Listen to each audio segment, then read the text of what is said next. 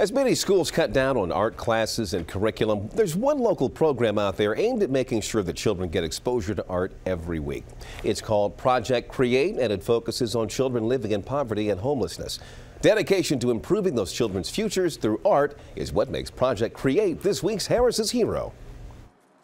In Southeast D.C.'s Ward 8, where half of all children there live in poverty or homelessness. Can I have everybody take a big stretch, a stretch up to the ceiling? Project Create provides some of the kids facing these hardships a place to instead focus on using their imaginations. So when I come down here, I feel good because I can enjoy, express myself. Every week, the kids meet for 90 minutes to dance. Your hips are gonna wiggle. Create artwork.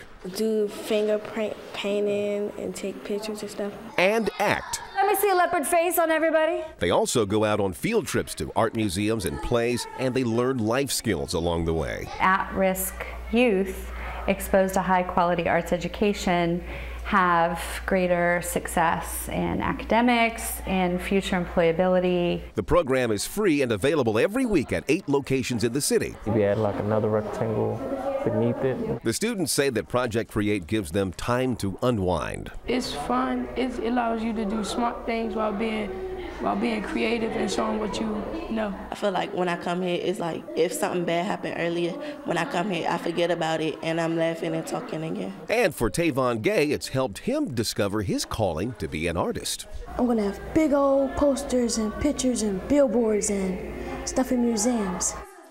All right, Tavon, make that dream come true. If you want to nominate a person or a program to be featured as a Harris's Hero, just go to WJLA.com and click on Harris's Heroes there, and we'll check it out. Allison? They're having a lot of fun there, Leon. Thank you. Well,